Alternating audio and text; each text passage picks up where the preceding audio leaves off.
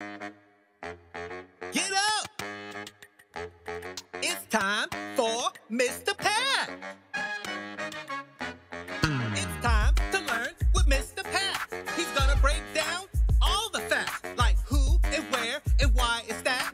So tell us how it works. What's that, Mr. Pat?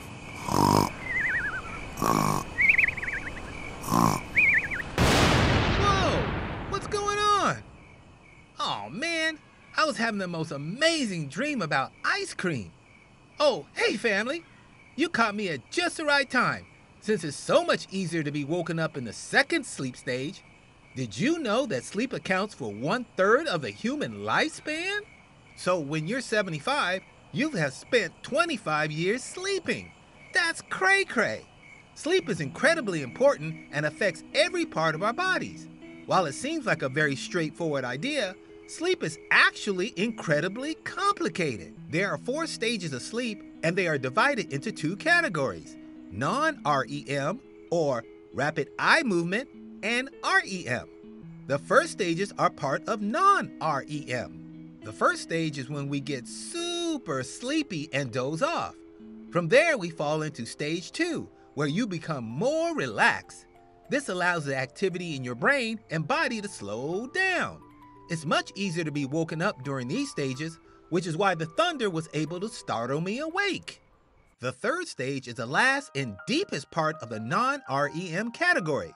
During this stage, your brain shows very slow activity, which means you are incredibly relaxed, like when you're laying under the sun. The third stage helps with your thinking and memory. We then go to stage 4, REM sleep. During stage 4, there is significant activity in the brain, and every part of the body experiences temporary paralysis, besides the eyes and breathing muscles. Wow, that's almost like a mummy. Most sleep time is spent in the REM sleep stage. It's an incredibly important stage for your memory and learning, because this is when your brain processes and commits things to your memory. Wow, no wonder I always did well in school when I got a good night's sleep. Without all these stages, we would be tossing and turning all night long. Man. So how exactly do we know when we need to fall asleep? Our brain actually has a biological clock called the circadian rhythms. It uses the amount of light around us to sense when we should be awake and when we should be asleep. That's why it's so important to turn off all those devices so your circadian rhythms can help you fall asleep. Recently, scientists have found a gene that is involved in the circadian regulation. It's called the wide awake gene, and you won't believe how they figured this out. They tested it on fruit flies. Scientists removed the gene from the fruit flies and noticed a significant drop in the amount of sleep they were getting. Scientists are hoping to find more information on how our cells and their processes affect sleep. Another process your body uses to know when to sleep is called your sleep drive. It craves sleep, just like your stomach craves food. Your body can actually force you to go to sleep if you're not getting enough. Doesn't matter if you're behind the wheel in a car or in the middle of a math test. As the day progresses, your desire for sleep increases until you need it. Your circadian rhythms and your sleep drive sense how much sleep you need and determine when you go to sleep, whether you want to or not. Say what? If you want to study sleep and all the ways it affects our lives, then you should look at exploring neuroscience, like Matthew Walker.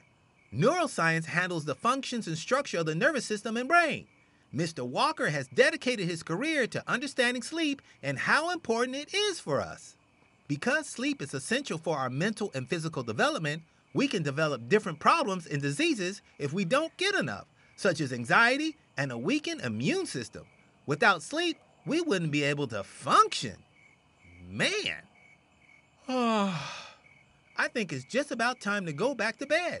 But before I go, remember family, if you are ever having trouble falling asleep, here are some tips to help you. Create a room that's meant for sleep. This means avoiding bright light, no loud sounds, and not letting a screen distract your brain from that oh so tempting peaceful sleep.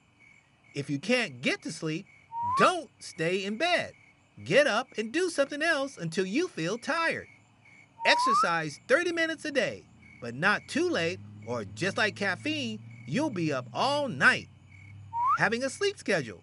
Going to bed and waking up at the same time helps your body to know when you go to sleep. And finally, relax before you nap.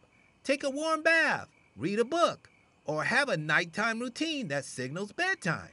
Oh, well, I think it's time to go back to bed myself. That's going to have to be all for now, kids. See you soon. Peace.